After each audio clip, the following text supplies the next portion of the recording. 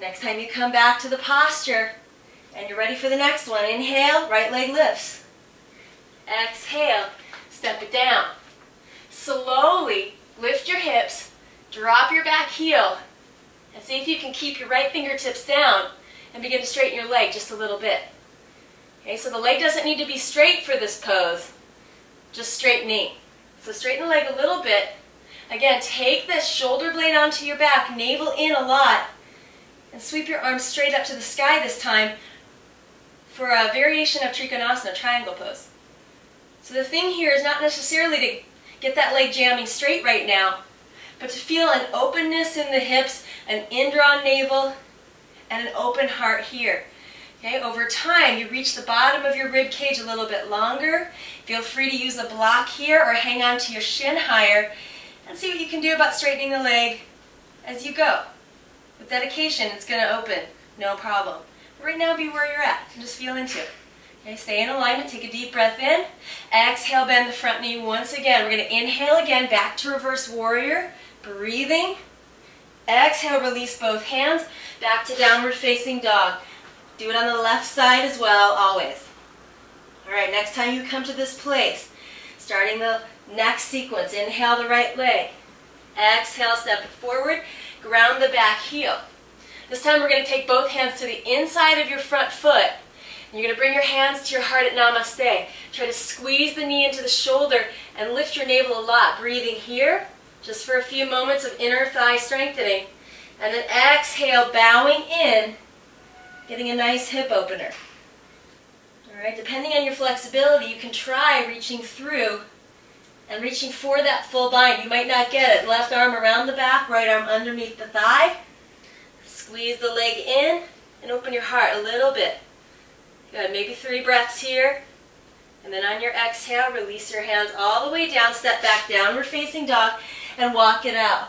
So even if you kind of look like a drunken sailor at first when you practice these poses, that's okay, we all did.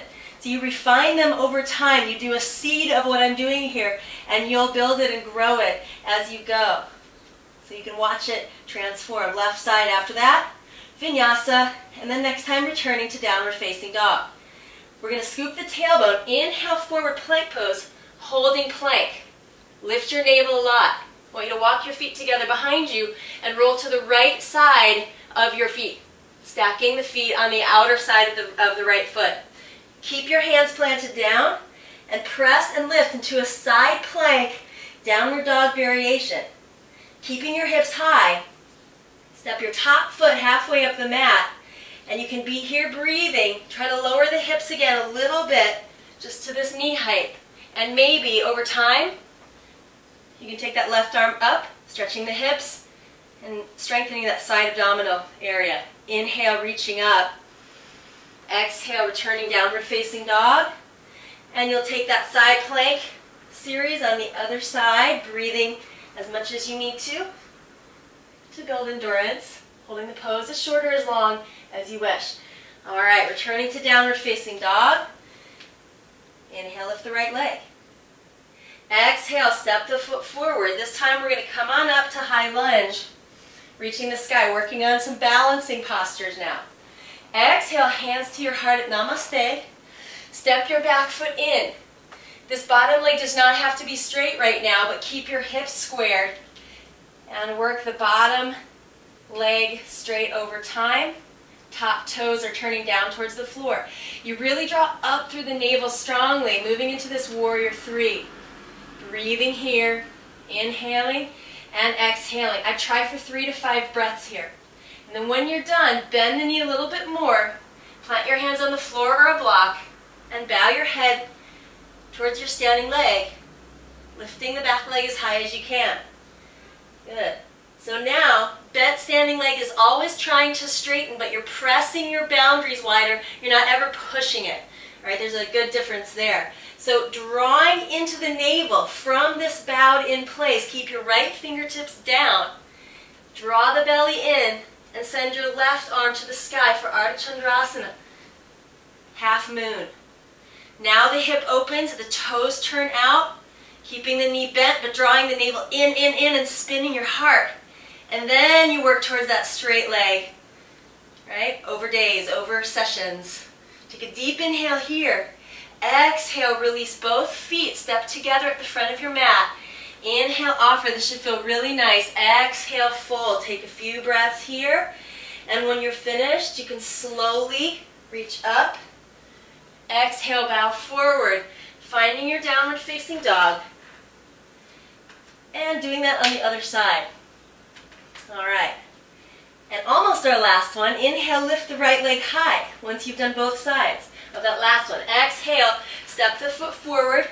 Look forward, prepare, and we're going to send the hands forward back into that warrior three preparation. So the back toes turn down, the hips really square, standing leg can be straight, and you can bent. You can absolutely bring your blocks down and kind of hang there. Make sure they're a little wider than the shoulders and underneath the shoulder area. Okay, so what we're going to do is lift up through the navel, bent leg, circle the right arm.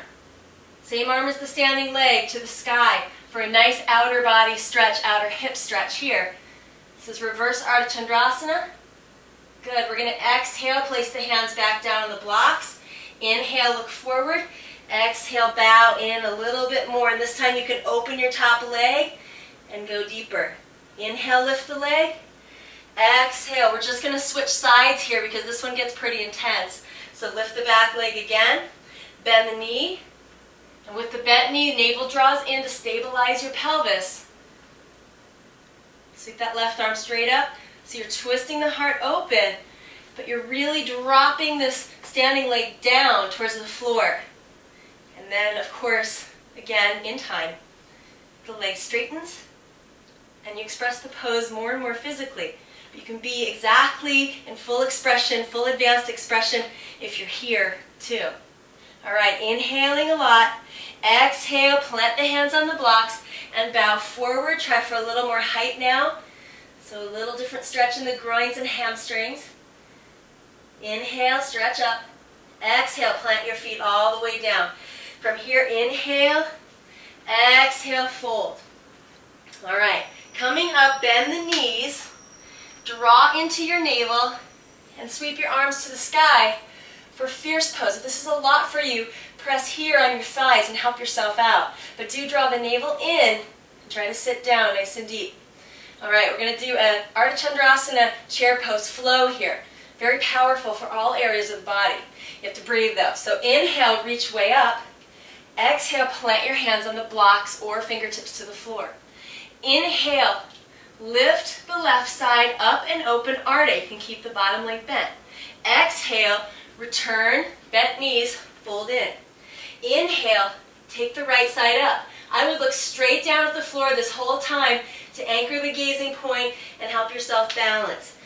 So we begin inhaling. Now you can hold any of this as long as you wish, but I tend to do it in one breath each movement so it starts to flow. Inhale. Exhale. Inhale. It's immensely detoxing and invigorating for your energy.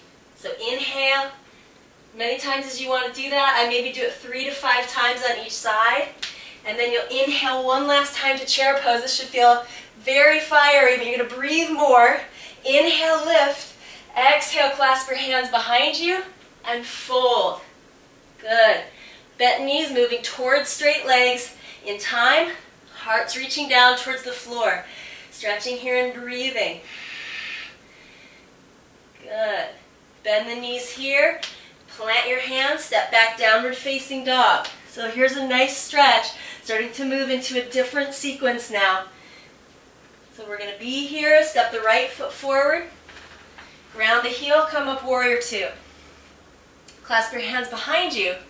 Try one inhale and one waterfall warrior, moving all the way down. And from here, as you sweep your head towards the center of the mat, you're going to turn your front toes to parallel the back foot.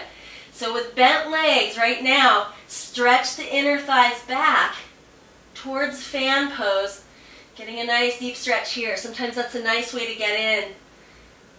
And then exhale, releasing your hands to the floor. Turn your front toes again. And try for a reverse warrior. That's a nice little flow. You'll build it over time. Exhale, release your hands down.